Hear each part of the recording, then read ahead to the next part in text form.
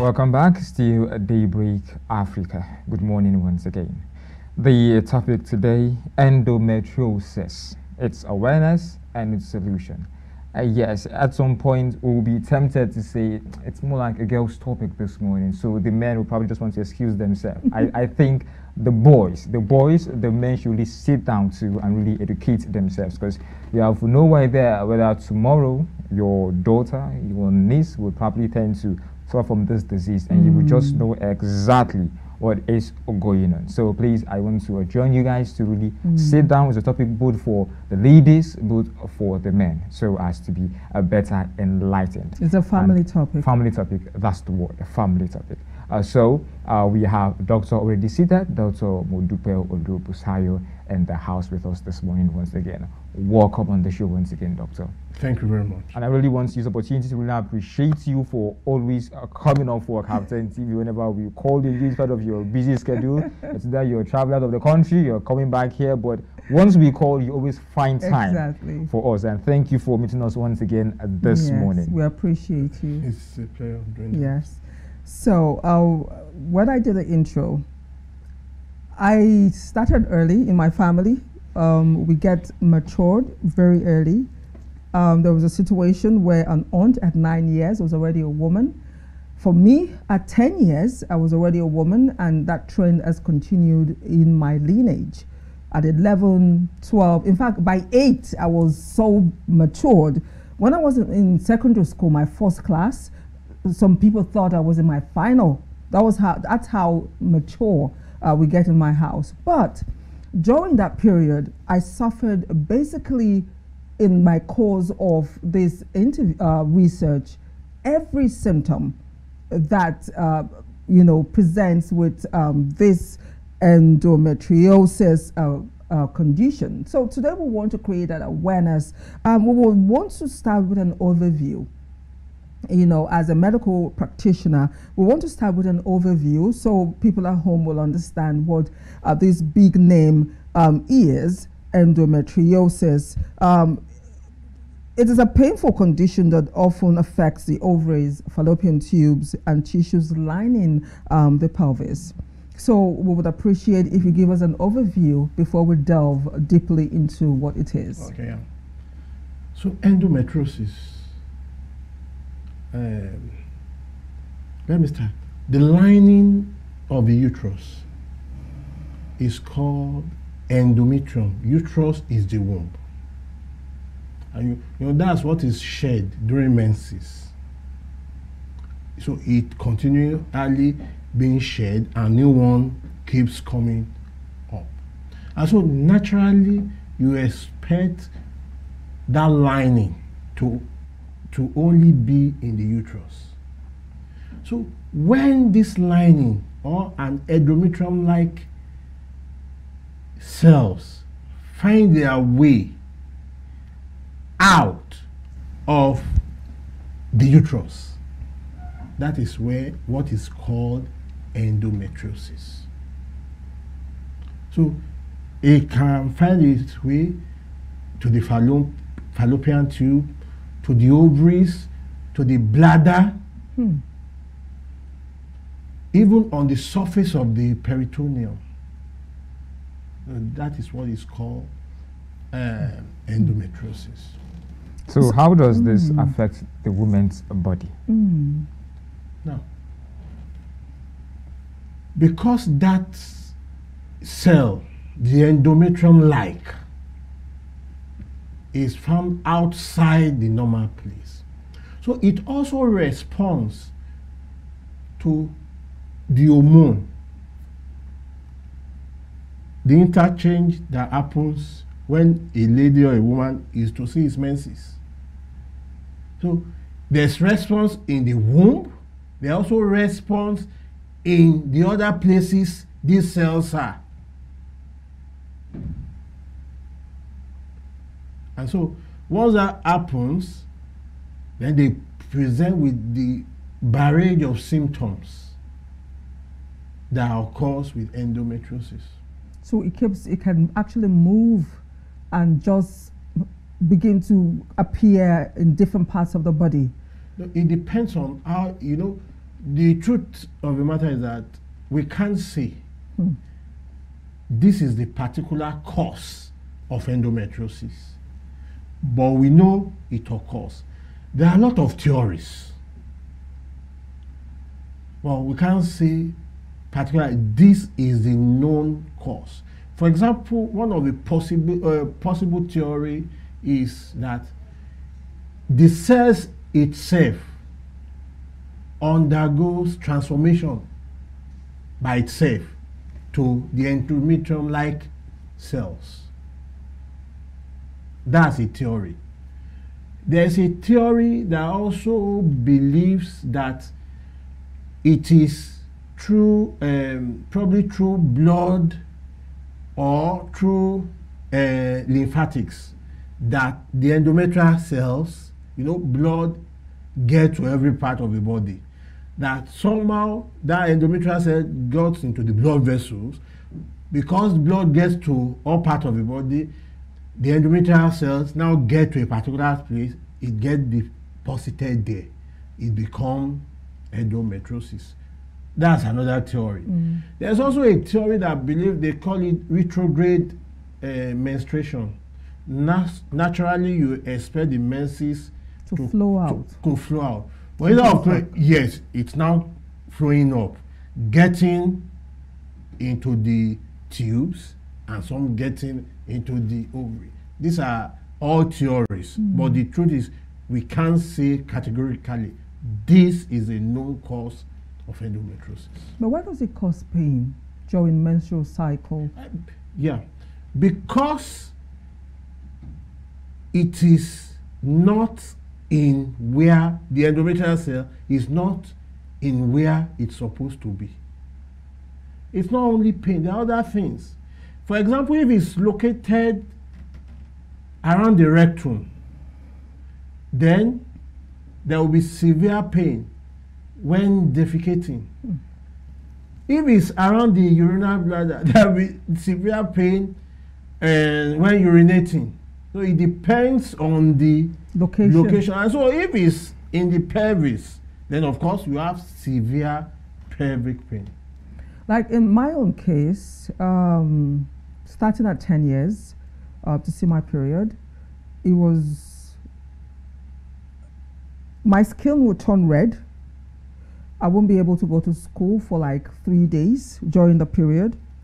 I had heavy flow, pelvic pain. I had to my family would position me with like 5 hot water bottles to alleviate the pain. Sometimes it doesn't work. I'll be on the floor rolling. Then I'll keep stooling, which is something I discovered. So I was like, oh, doesn't mean all that while, because I was never taken to the hospital. Why? Because my mom said she too had the experience until she had started having children, then it stopped. So would you say that was what I was going through? No. One of the symptoms of endometriosis is painful menstruation. But it's not the only cause of painful menstruation, that which we call dysmenorrhea. Dysmenorrhea is either primary dysmenorrhea or secondary dysmenorrhea. So most of the time, I think what you add then, of course there was no diagnosis, it's primary dysmenorrhea. And most of the time is due to increased prostaglandin that causes it. And that's why for those people, by the time they start bearing children, they don't experience dysmenorrhea. But if you have been pain-free menses, and you now develop a fresh painful menstruation, that's what we call secondary dysmenorrhea. One of the commonest cause of that is endometriosis, even fibroid, or even adenomyosis. Wow. So plenty. Yes. So I think you probably add primary dysmenorrhea then. Yeah. It was really terrible. One of the worst memories of my life. A lot of people, a lot of ladies, and so because of the experience, the mother will tell you when you start giving birth, you won't. Mine will come with nausea after, discoloration of my skin, hot menstrual temperatures. I'll be sick all through. I wouldn't eat. I wouldn't talk to anyone. I'll get so cranky. In fact, it's an experience best talked about and not even But seen. now, it's not that people still don't have primary dysmenorrhea, but now because there is an understanding about the prostaglandin that is causing it. So most Doctor, I try as much as possible not to cut your train of thought, because the more you go, the more I probably get lost. What is postglandin? What is dysmenorrhea? No, he wasn't explaining it. He wasn't explaining it. You were using those terms. No. And you use the term very often. What is dysmenorrhea? Dysmenorrhea is painful menses. Painful menses is That's dysmenorrhea. dysmenorrhea. Why did you say so, doctor? What that is painful menses. Okay. Painful menses. All right. So when it's primary painful menses, we say it's primary because there was never a free period that the person was not suffering from painful menses. And secondary? Secondary, that there were time before now, there was no painful menses. Now developing painful menses. Okay. That is caused by something. That's why it's called secondary. I have a connection with my audience. When they're not really understanding it, I tend to feel it. So I knew the boys out there, I really don't get in this. Because you are a guy. Yes. See the way Ezekiel screamed. He almost jumped out of his chair. Like, what is going on here? You give it times. Well, I understand, then the prostaglandin, they are just chemicals produced by the body. By the body. That causes so much pain. Why not we use the terms instead of the medical terminology? No, prostaglandin is the standard, because if I want to treat it true, I'm going to give an anti-prostaglandin. So that's what I was talking about. Now the knowledge. There's awareness. Yes, now. awareness. Okay. Now, so that's why you notice ladies now the pain is not as terrible as before. It's not that they don't, because before it starts, they will have used something anti-prostaglandin to normalize. So they won't feel, because that will control the prostaglandin. That's the chemical the body is producing, causing it. And so they live virtually near normal when they are having their menses. Okay. So what then becomes some of the symptoms, basic symptoms of endometriosis? Yeah. Pelvic pain. And most importantly, when they are having their menses, no. Terrible. Then now again, depending on the location. It can be anywhere in the body. If, for example, that endometrial lining is on the rectum, that's where we pass feces, then there will be painful defecation. And most of the time, it will now be linked to around the menses. That period. Yes, because we know that lining, which we call endometrium. That's where the endometriosis got its name. The lining of the uterus is endometrium. So when there are hormonal changes, there are a lot of hormonal changes in a woman's body, and that is what culminates that they see their menses. And so now that lining is in the uterus, but that same lining is in another place. That's double. So as the body, as the the lining in the uterus is responding to the hormone, the lining outside the uterus is also responding. And so if it's around the rectum, that's where we defecate. Then, apart from the normal pain with menses, all these things, we also be having pain there around the rectum. So, and the simplest way is when you defecate, normal, it's not that the stool is hard or is giving you problem, you will still have pain. And if it's around the urinary bladder, that's this with urination. When you want to pay, there's no infection, there's nothing. And what you always notice that it's always linked to around the menses. Wow. Of course, we can have constipation, bloatedness, nausea, all these things. So how is it then diagnosed, and what tests and procedures are involved in this? Probably before we get to that, let's just talk about the family, the risk factors. No, risk factors. Risk factors. Okay, let's hear risk factors. Let's talk about risk factors. Now, risk factors. Number one is family history.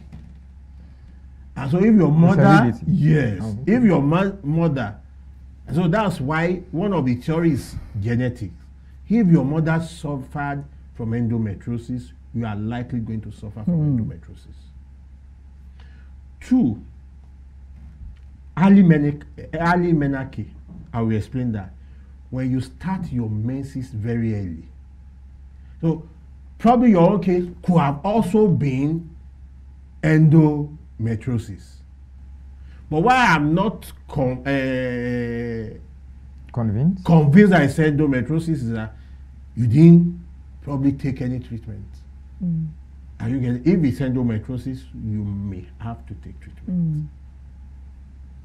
So early menarche and late menopause. Those who have delayed, you understand. Now in 40s, people stop seeing their menses. But if it's late to 50, late to 60, 70, yes, they are also at risk. When the menstrual cycle is short, less than 28 days, it's a risk factor. When the menstrual cycle is long, wahala, it's also a risk factor. Those are the possible. What about estrogen? Yes, high level. Yeah, you know, high level of estrogen is of course is a risk factor. Mind you, listen, because you know what happens in menses when it's interchange of hormone, female hormone, and the male female hormone is the estrogen. So that's the main. You know, estrogen is the main female hormone, and so what happens in menses, all these things, is an interplay of those hormones, and the main one there is the estrogen. And so that is why it's so important in management. In fact, when we do medical treatment, one of the things they will probably be giving is anti-estrogen, something against it. So what about low body mass index? How does it outcome is a risk factor? That's also a risk factor. Low body mass index.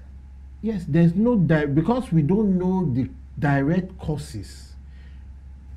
Some of the things that is believed is that if there is low body mass index, that means the person, the weight over height, it's low, less than what is expected, then this will affect the estrogen.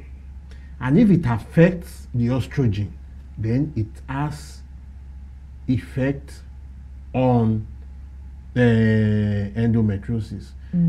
They say obesity too on its own has effect on estrogen. Which may predispose to endometriosis. Yeah. What about the causes? I was able to find 1, 2, 3, 4, 5, 6 causes. There's no known cause. They are all theories. So you've told us about retrograde menstruation.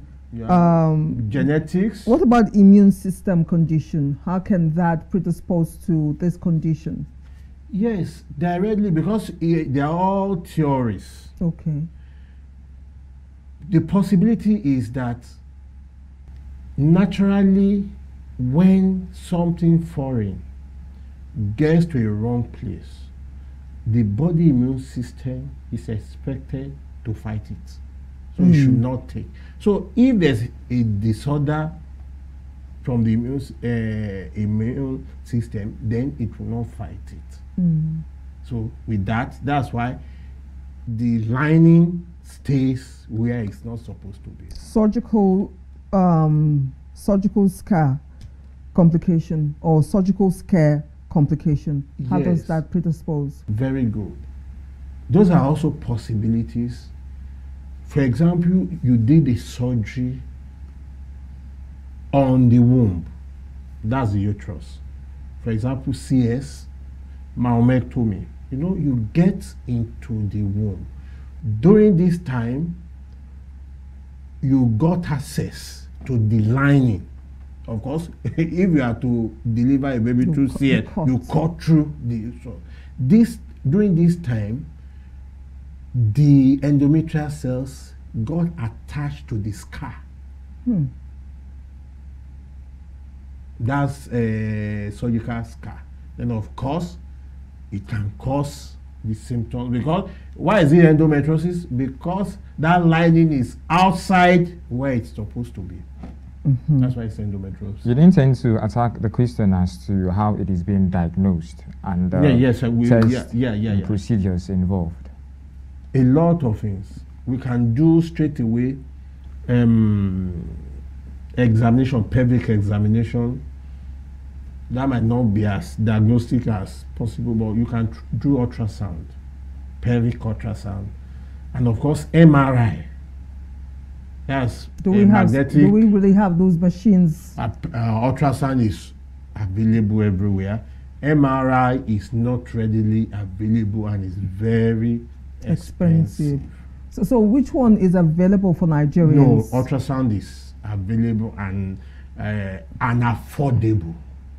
Available and affordable. So the ultrasound, because you mentioned two tests now. So which one would someone need to do both, or the ultrasound can ultrasound at be least enough to diagnose? Yes, from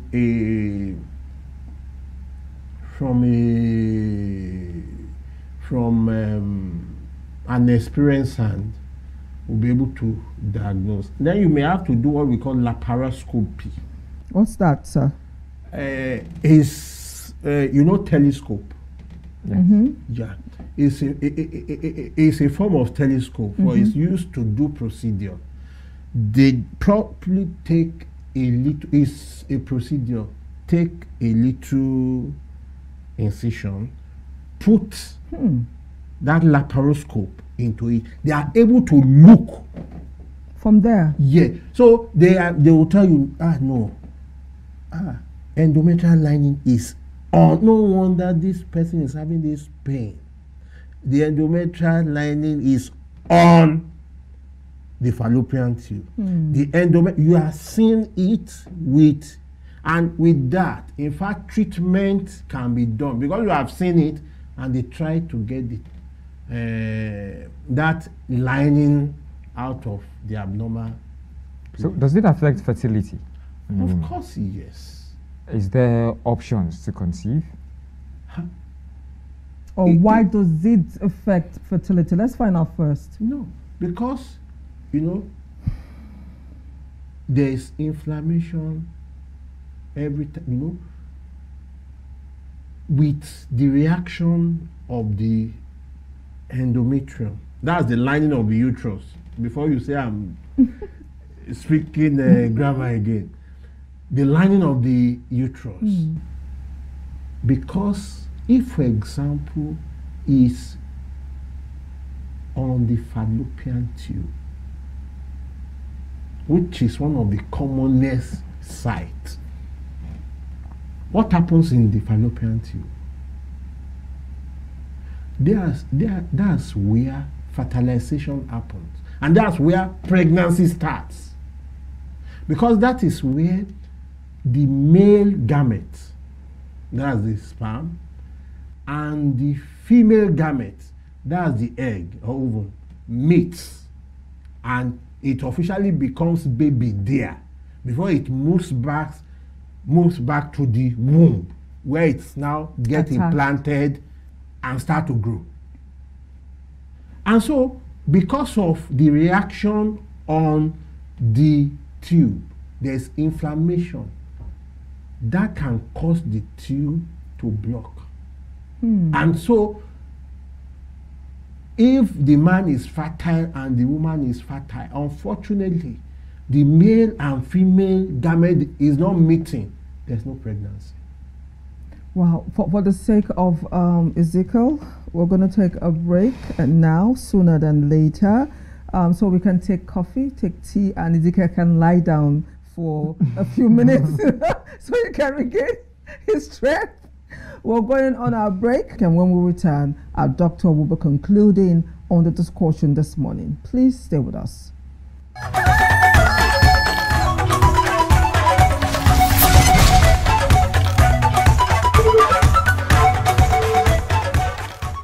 It is still Daybreak Africa, but we're taking a look at a very important topic called endometriosis. I hope I got it well. Our doctor is still here. Before we went on the break, he was explaining how this condition can actually predispose to infertility, and that was where he stopped, and we'll really appreciate if we could continue on that note. Yes, as I was saying, the commonest place you find it is in the fallopian tube, and that's where fertilization occurs.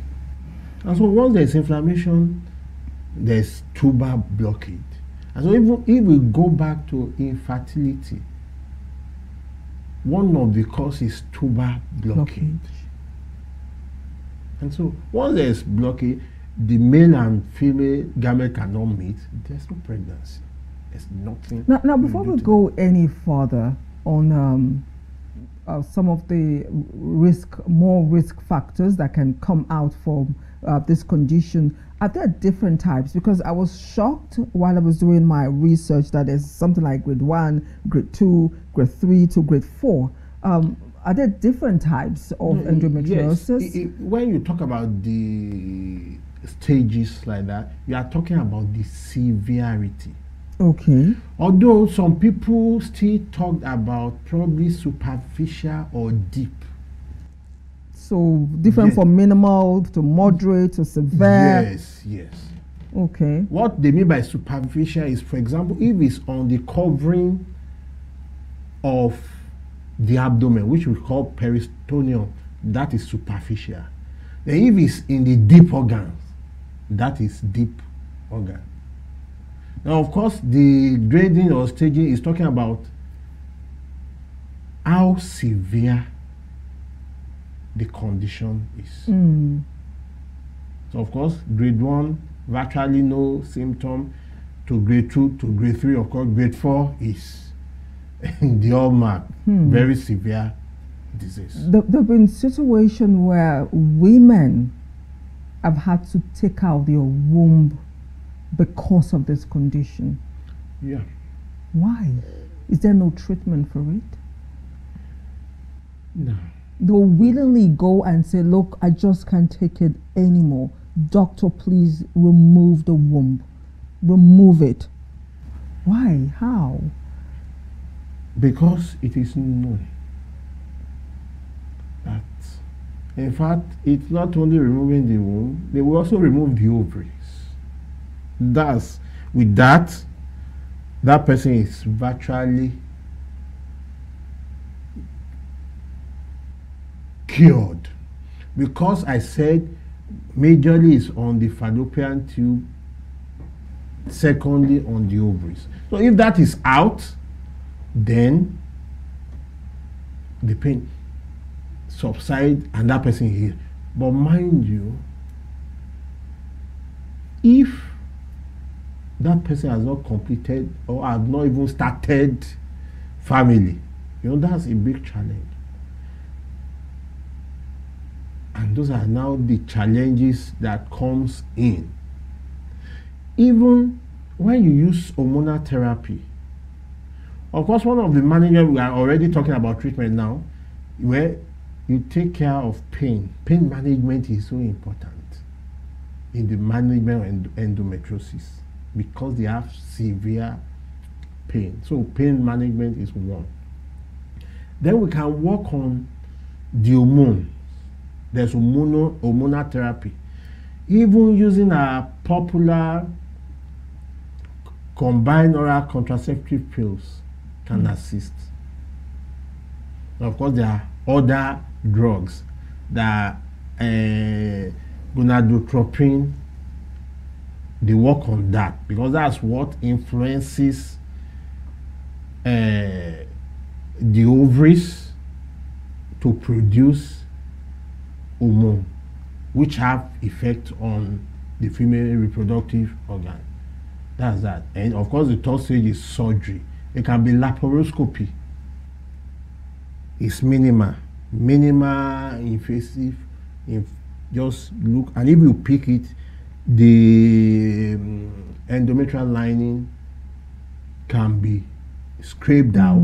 Of course, your mark, if there's nothing to be done, of course, the womb and the ovary will be taken out. It's good if, for example, if the person has completed the family size, there's no problem to that. But what about those who have not even started making babies? There's a situation on ground right now, a young girl of about 26. She's on social media screaming her head away, and she's saying, look, she can't take it anymore, that she needs the surgery, but her parents are against it, and now she's threatening to take her life. She's saying it's her life, that she can't continue this way. She wants the surgery to remove because the doctors have told her that the only solution, apparently she has the severe case, that the only solution was that condition, and she's opting for that. What advice do you have for such a person if she's watching right now? That person, she's 26. 26. She's an adult.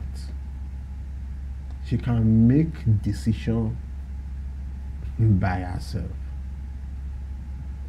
You see, I know somebody close to me who had something. When she's seen her period, 3-4 days, she'll be indoor. She cannot come out. That's the same situation I had. Yeah. For 4 days, I won't go to school. I won't see anybody. I'll be locked up in the room crying. She cannot. Of course, ultrasound, everything pointed to adenomyosis. Adenomyosis is like endometriosis. But the difference is that the lining of the uterus is inside the muscles of the uterus. The lining is. So this one presents like a lot of people will think is a fibroid. And so even ultrasound, if you are not experienced, you may think it is fibroid. It also comes with the same symptom because the lining is not in the normal place. This one is inside the muscle of the womb. For surgery, they tried removing. Well, eventually, even I was one of those people, and we were thinking, hopeful, prayerful that she can. But at the time, she said she needs to get this womb out. And she did. And of course, she has not started having children. Now, they say 1 in 10 women of reproductive age, 15 to 49 years, is sick with endometriosis. 176 million women today suffer from the same. That is huge. That is a huge statistic. And we don't even diagnose. That's the problem. I tend to wonder, you didn't really answer if there were options for women to conceive. No, if the womb is out, there's no way she can conceive. But if the womb is still intact, she could still conceive. Yes, it's still possible. It's still possible. But once the womb is out, then the person will probably be thinking of adoption. So what lifestyle changes could be adopted to manage the situation? How can someone manage, like the young lady we're talking about, if she eventually, please, the reality that someone hasn't started a family, young, and is predisposed to such a condition, and the only solution at the end of the day is to remove the womb, knowing fully well, especially if that person loves to have children, have a large family. What do you say to those people? What kind of help can be given to such people? That kind of person will need psychological support. So needs to see a psychologist, counselor. They need to work. This person must get prepared. You know, it's so easy. You know, it's easy when the pain is on. Are you getting my point? No. Get it out. I don't need it. But when it's done, the reality dawns. This is it. Oh, girl, you cannot have a baby.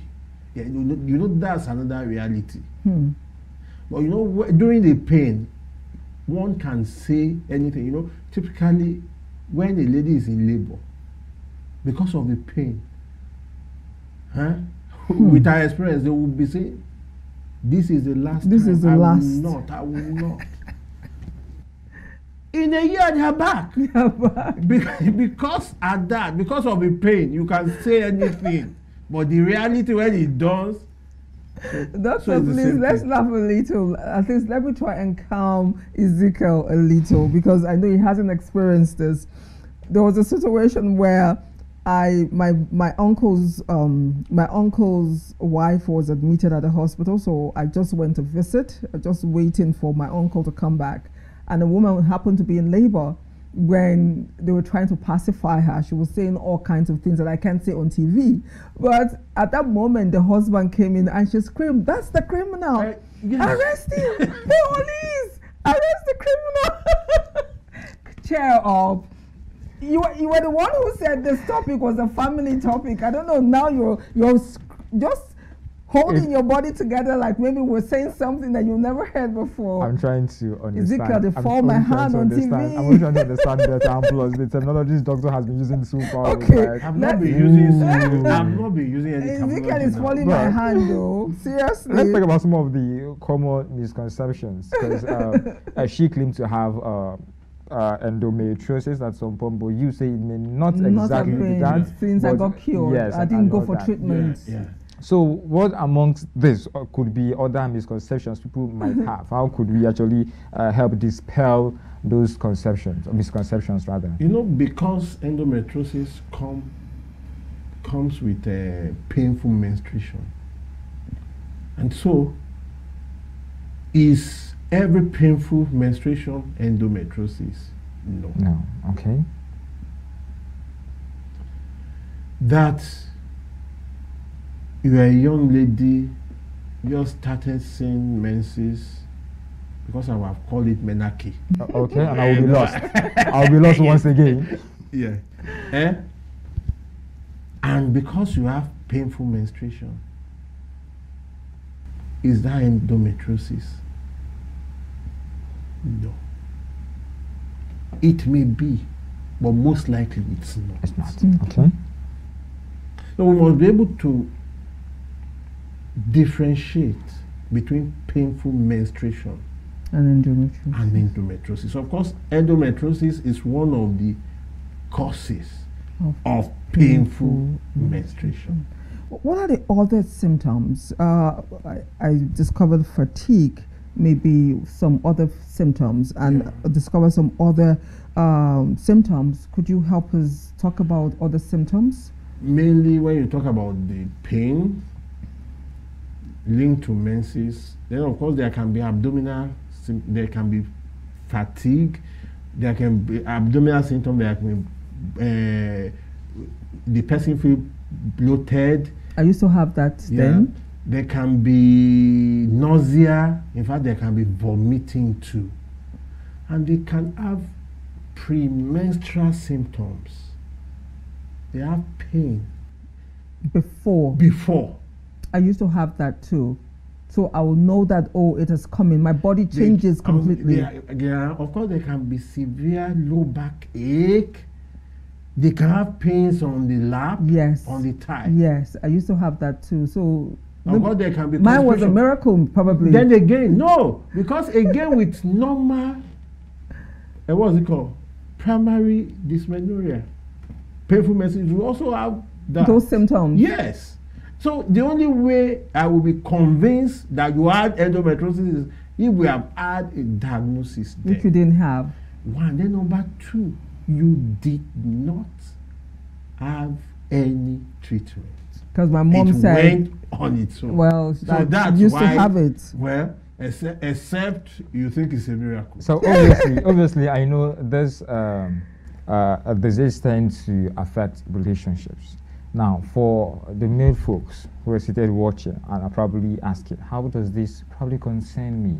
And I said earlier, it could be your sister, it could be your niece, it could be your daughter, maybe your even wife. the wife. Now, for the male folks seated, how can he provide support for the wife, or for the child, daughter, or the sister? How best can the man support? The man needs to be there for any of the ladies in her life having this condition by being there emotionally.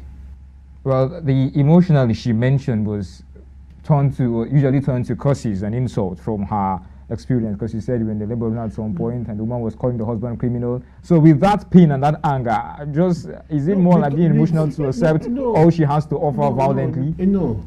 You see, the case of labor pain is different. Okay. Now, for example, somebody is down because of this, not able to do anything, virtually handicapped at that time. You need to be there to support, understanding, showing empathy, understanding what this woman or this lady is going through. That's what I mean by emotional support. If she can even tolerate food, I'm not sure she's able to even prepare that food. Not even to eat it. Is that now the kind of time the man is saying, I want to take pounded yam? But some men would. Are you getting my point? That's what I mean by being there emotional. She needs your support. You must understand what she's going through. At times, support can help in pain management. Support can help in pain management. Maybe like rubbing the back, simple thing. Rubbing I the need hand, to know rubbing the legs. somebody is there for you. And of course, if it is severe to the extent, for example, that married couples, 5-6 years, no child. Of course, the prayer again goes back on the man. But if the man is also there, supporting, well, there are a lot of ways that we can have our own children. If a child is adopted today, as that child, for example, has the rights. Of course, it's your child. Once it's established you have adopted, all legal papers signed, it's your child. So, that kind of encouragement coming from a man to the woman, as a way of soothing that kind of woman, there's no problem. I'm going to stay by you. It's not that kind of time that you hear that the man has impregnated 3-4 people. The pain for that woman will increase 100-fold. That's what I mean by being there And for supportive the- emotionally. Yeah. So as we begin to round up on our discussion, I was shocked to discover while I was researching that there could be complications that could come beside infertility. Could you explain more on complications that can arise from endometriosis? You know, depending on where it is, if it's on the kidneys, it can affect the kidneys. And what does the kidney do? Get waste products out. So it can affect the function of the kidney because it's there's recurrent inflammation where it is. The same thing with the rectum. Because of recurrent inflammation can eventually lead to obstruction. Of course, the main thing everybody fear most, of course, is the infertility. Because in our environment, making babies is important to our culture. Can you predispose to cancer? There's never in medicine. But once there are changes, we call it metaplasia. When a cell is transforming, then of course there's a possibility. So at this point, what research is being done or carried out to better understand this treatment? Because, like you said earlier, everything is more like compounded in theories and Yes, nothing because definite. no cause. Yeah. And that's why we need our scientists. Of course, I said we need our scientists. I'm not thinking about scientists in Nigeria. Why? Why? Are you saying we're not able to do research or none is being done right now that you're aware of in Nigeria? Well, I'm not aware. But you need to look at the environment. Virtually everybody is leaving the country. Why is everybody leaving the country? There's something wrong. The brilliant ants are leaving. That you see a doctor or you see a scientist, a pharmacist today, tomorrow he might not be there. Do you have plans on leaving the country? I want to know. Do you have plans That was direct. on leaving the country? Do I? But you're Do you? here. Yeah, that's the point. That's why I I'm asked. still here today. Only God can decide tomorrow. But so what I'm saying is that, if the environment is conducive for research, look at it. You talk about what's it called? When COVID was in Nigeria, was there any vaccine produced in Nigeria? I'm asking, no. Everything was donor driven. Listen, the medications we use in Nigeria, where are they from? Majorly from India, Pakistan. Go and look. So what's the problem? Is it that we don't have the minds to create vaccines? The environment is not conducive to do it. What does that mean in layman terms? The government, listen, to research, you need a lot of funds and a lot of things. You need materials, you need resources.